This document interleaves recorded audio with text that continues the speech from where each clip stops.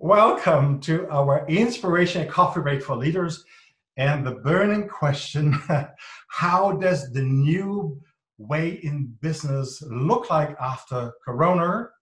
And welcome our guest today, Dr. Steve Taubman, who will Thank you. help us understand why an organization will work at its best as a holistic system these days and how our body can tell us more stories about this holistic system. So welcome, Steve.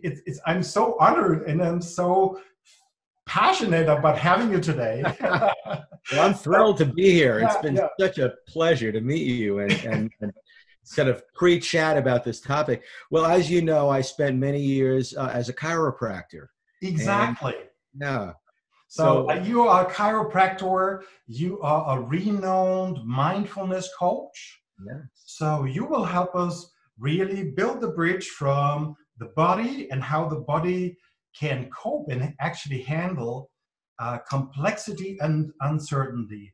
So Steve, how does the body work with that? Well, that's a great question. You know, one of the things that we learn in chiropractic is this notion of holism, the idea that our bodies operate as an integrated system, each part working with the other, each part communicating with the other in a very complex way. And our educated intelligence is never a match for the complexity of the human body, which is why, by its very nature, allopathic medicine is always trying to catch up with Right. the body. I So like this idea already because, in production, in automotive production, any production, they have to handle complex systems. yes. So now, please just share what is your insight about the body and how to handle this complexity and uncertainty. Well, starting out with the human body is in order for it to handle the complexity that comes its way, it's got to have a million different sensors out, a billion, a trillion different sensors out. It's got to constantly be getting insight and information from everywhere, which means that each part is empowered to receive information and pass that information along.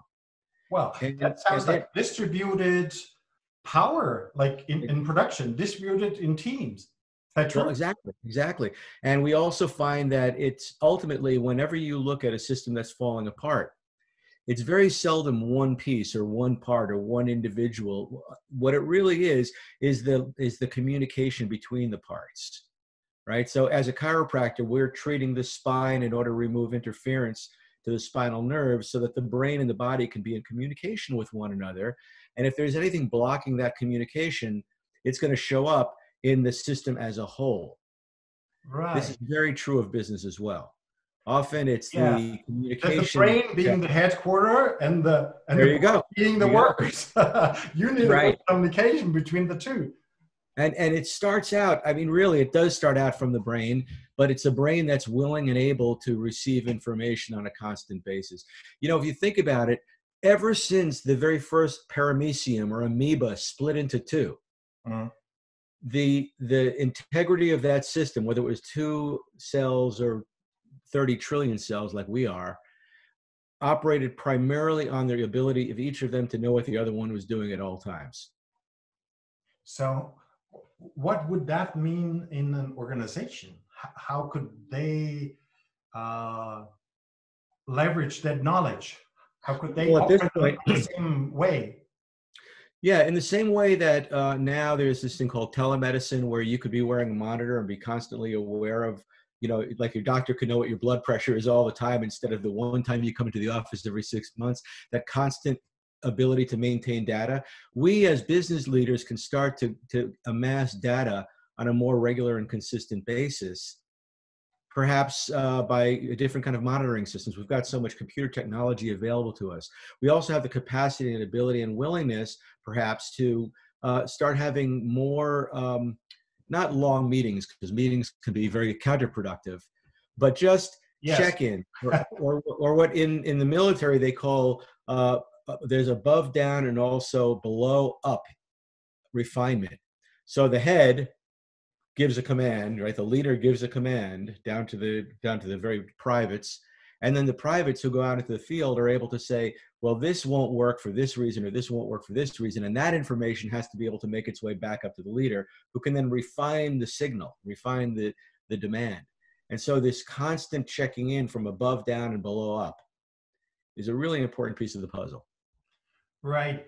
And nowadays, we are in this Corona situation. We're in a crisis situation. We have lots of people working in home offices. Yes. We cannot, it's much more difficult to control them these days. If you want to control them at all, or have the illusion of control. Right. So, what knowledge can we take from the body to operate differently in these times? Because there's an overflow of information. There is people are dispersed. So how can we approach it differently? I think one of the things that we can do is, a part of that is trusting all the various parts as well, right? So if you're at home working, I've got to have established the kind of a relationship with you that tells me I can trust Hans at home doing his work, and I don't have to overmanage him. But I want to have certain metrics or certain things that I could check in with. Not necessarily how you're doing it or what time of the day you're doing it, the way we used to control people by saying, get here at 9 o'clock and leave at 5. And if you get here at 9:01, it means you're late. That was our conception of control. But nowadays, control is a much more fluid experience. I've got to be able to know that you can, kind of jive and jive based on what needs to happen. Maybe it means that, the kids have a problem and you're not going to work from 9 to 5, you're going to work from 10 to 6, or maybe you're going to get more work done in 3 hours. My concern as a leader is, are you present? Are you focused? Are you doing what you do with absolute integrity? And maybe I get to find that out by something that nobody's even thought of yet. Maybe we come up with we come up with kind of a measure of presence, and check in with people. Steve, this notion of presence, that's interesting to me now, because, what do you mean by presence, and how can presence help handle an overwhelming situation, or a situation that you feel is out of control? So maybe you can elaborate more on the presence.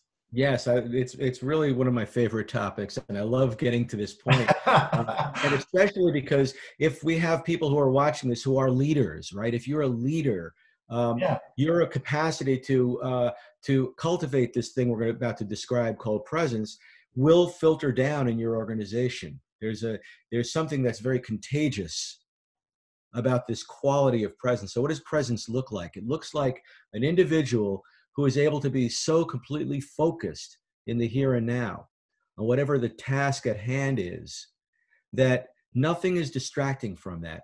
Not only is no activity distracting from it, but no thought is distracting from it. So great, Steve. But I mean, typically the way our brain works, there are, I don't know how many thoughts every second. Yes. So are you suggesting I somehow get rid of all the other thoughts? So how can I potentially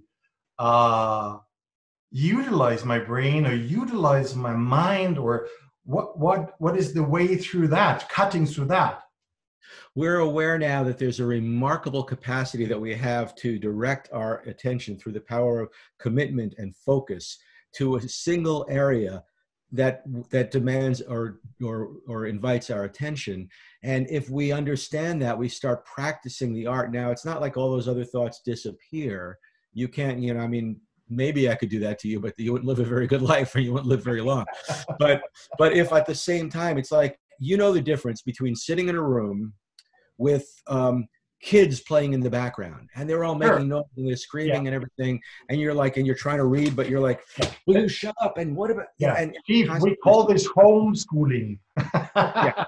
So that's one way that we interact with our environment, is we're drawn off by the various things that are happening in our environment.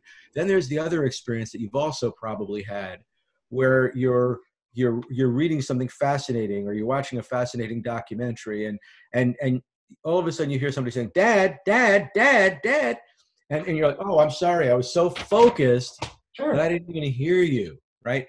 This is presence. Presence is where you become so completely absorbed by the thing that you've chosen to absorb yourself in that the distractions don't affect you. Now that also, why that's so important is not just because you're more efficient when you're absorbed in a single thing, but because a lot of these distractions we're talking about are the distractions of your own thoughts, not little kids, not, the horns honking in the background, but your own thoughts, which are very elusive, very, kind of sticky. They want to pull you in.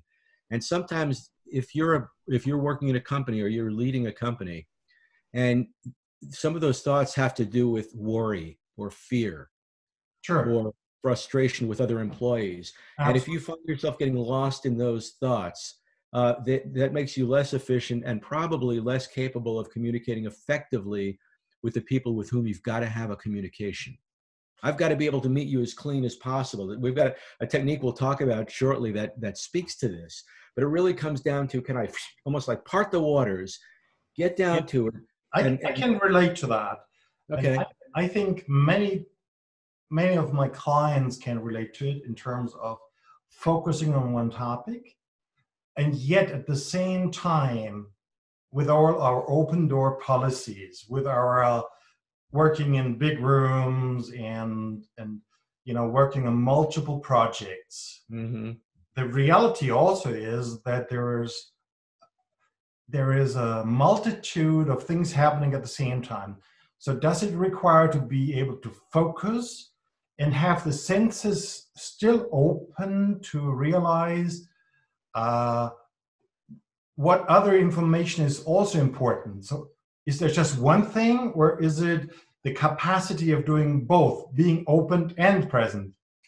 It's a great question. I mean, certainly a lot of the research in regard to multitasking is that multitasking is not the most efficient way to get anything done. So, for man, right?